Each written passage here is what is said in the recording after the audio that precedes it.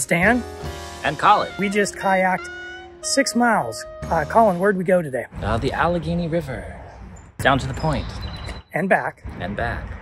Back here, where the boat launch area is for the crew teams, the water is very, very calm. But when you get out in the main area of the river with the wake, it was a little bit different out there. So what was the secret to us not tipping over these kayaks today? Right, so, you know, you've got a wake, you've got speedboats going by. You're not in a no-wake zone. So when the wake comes at you, you just turn into the wake, and then you hit it head on, and you break the wake. Or, if it's coming at you from the side, you just stop paddling and sort of balance the boat.